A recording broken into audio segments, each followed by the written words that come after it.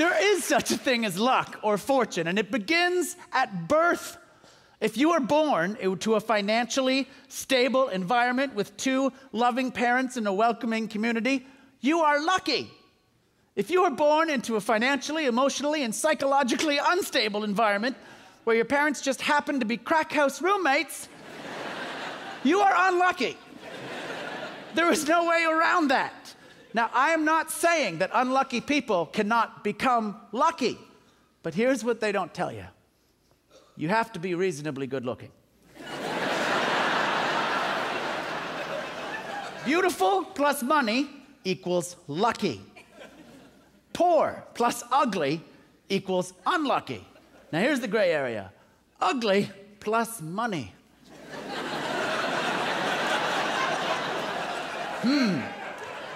Well, that's how people like Rod Stewart have sex.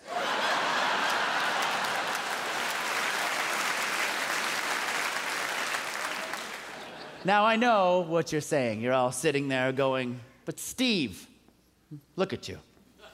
You're beautiful. And you're a Canadian comedian, so you're filthy rich. What do you know about bad luck? That's a good question. My main claim to bad luck is technology. I am technically cursed. I have an inexplicable power over powered items to make them completely powerless. I used to be a PC guy for a long time, and then I bought a Mac. I got my Mac, and it didn't work. Out of the box, it did not work. It turned on, that was nice. It made that little And then I tried to insert a CD into it, and it wouldn't take it. My Mac wouldn't read the CD or DVDs. It just spit it out like a kid that doesn't want his food. Just... Anyway, so then I had to go into a Mac store to get my Mac treated by a Mac genius. I don't know if you know who Mac geniuses are. They are young people that work at Mac stores, and their screening is a little different for geniuses in the Mac world. Hey, teenager, can you wear this t-shirt? Yes, you're a genius. I tried to tell him my problem. I said, hey, genius, my computer is not working. I can't even put DVDs into my Mac. And he answered in the way that only an infallible teenager prick can answer. He said, you're probably just not doing it right. So he tries it, and it doesn't work. And then he says the sentence that has now become sort of a mantra to me with technology. He goes, that's weird. I've never seen that before. Now, if someone that should know something says that sentence to you, I've never seen that before, you're about to go through something very unlucky. If you go to the doctor and the doctor's doing a routine examination and he's behind you and he said, I've never seen that before, you are in for some unwelcome exploratory probing at the very least, yes? Anyway, the Mac genius tells me what we're going to have to do is we are going to have to update your software. And I said, that's weird, genius, because I bought the computer this week. So for your software to be more current, it literally has to be from the future. And if I wanted something from the future, I would go to Future Shop, yes? True story.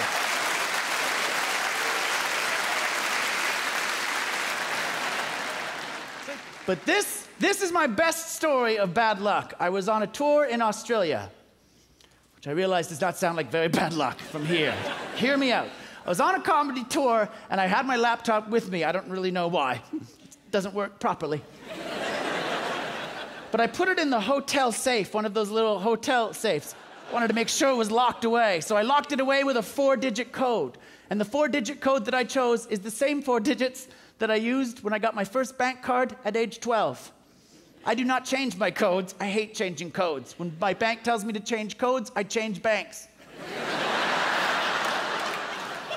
So I put my stupid laptop that doesn't work in the safe, and I went around Australia. So I come back, and I go to get the laptop, out of the safe, but of course it will not open. For no apparent reason, just because I have bad luck with technology.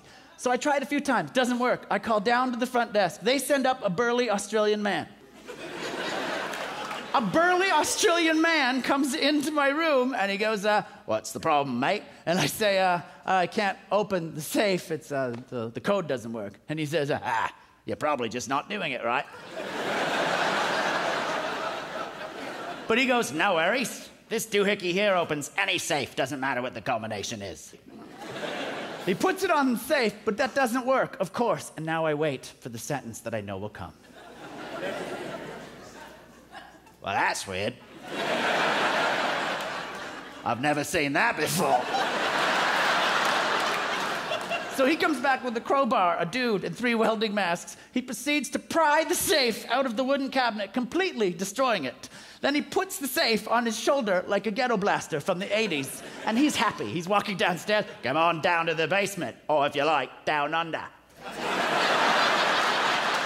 True story, he said that. So now we're in the basement, and I'm wearing a welding mask while 2 men try to break into the safe. So we are essentially going through the same effort we would to steal $1 million, only we're just trying to get to a computer that doesn't even work. They saw around it perfectly. They're apparently the members of some worldwide ranked sawing team. They've sawed around it perfectly, not a scratch on my Mac computer, even though the safe was the size of the Mac computer. And he hands it back to me. He goes, there you go, mate. Good as new.